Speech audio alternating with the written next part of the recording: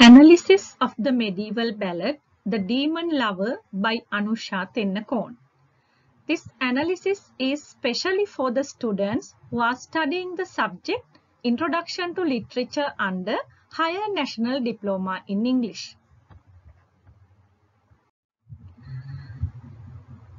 Let's have a look at the content. What is a ballad? Features of ballads. Story of the ballad The Demon Lover. Examination of the ballad The Demon Lover under themes, features and language. These are the areas that we are going to discuss in this presentation. What is a ballad? Ballad is a poem or a song narrating a story in short stanzas. Traditional ballads are typically of unknown authorship, having been passed orally from one generation to the next. Now, let's have a look at the features of ballads. Number 1. Ballads mostly rely on simple and easy to understand language or dialect from its origin. Number 2. Hardships, tragedies, love and romance are the standard ingredients of ballads. Number 3.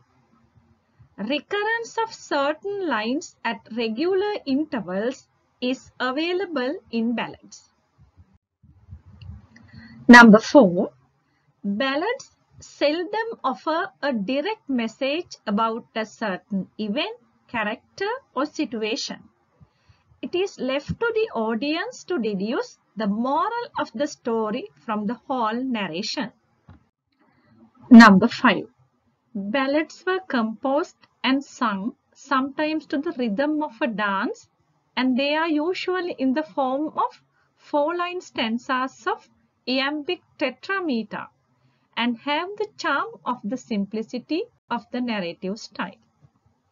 Number 6. Most ballads are full of pathos, magical events and tragic incidents. Number 7. Characterization is minimal and description is brief and conventional. Let's try to be familiar to the story of the ballad The Demon Lover.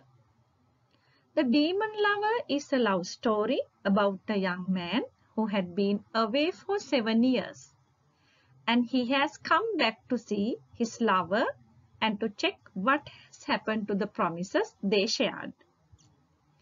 But to his surprise, he got to know that his former lover was a married woman with 2 kids. The man who recollected the memories of their love affair and their affection with a grief told her that he would never set his foot on that ground unless it was for her.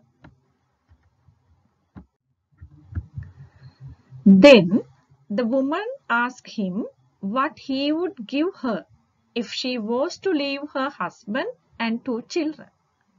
There he explained her that he was a rich man, being the owner of 8 ships.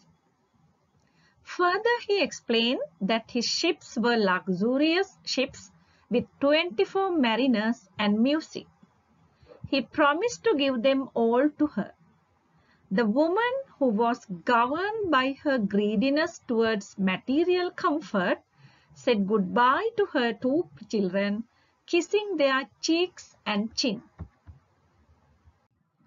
After she had boarded the ship, she understood that her former lover was a liar because the ship was absent of 24 mariners and the music.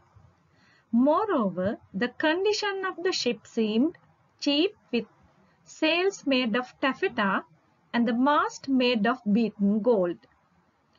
With the change of the appearance of the former lover to an ugly and fearful devil, she realized that she was cheated. So, she cried bitterly. The man stopped her crying, promising her to show lilies growing on the banks of Italy. When she saw the hills with the sun's rays on them, she wanted to know what they were. He told her that they were hills of heaven and that she would never go there. Then she questioned of some mountains covered with frost and snow. He assured her that they were the mountains of hell, where both of them would go. Then he who struck the topmast with his hand and the foremast with his knee brought the ship into two and sank it to the bottom of the sea. After being familiar with the story of the ballad, now let's examine the ballad with reference to its themes, features and language. Themes. Number 1. How extreme desire for wealth won over motherly affection and ultimately ended up in misery. Number 2. There is no impunity for anybody who did sins. These are the major themes of the ballad, The Demon Lover. Features and language. The ballad, The Demon Lover, consists of the qualities of a good ballad. Number 1. The language is simple and in a conversational tone. Number 2. The question and answer pattern prevails throughout the ballad, inviting the attention of the listeners. Number 3. The use of the usual all-time magic delighted the majority of people, especially the rural folk in medieval era. Number 4. The love image and the tragic end punishment for the sins are highlighted in an effortless manner. Number 5. The story is appealing and the verses could be sung. The auditory images are superbly brought out. Thank you very much. We'll meet again with a presentation like this.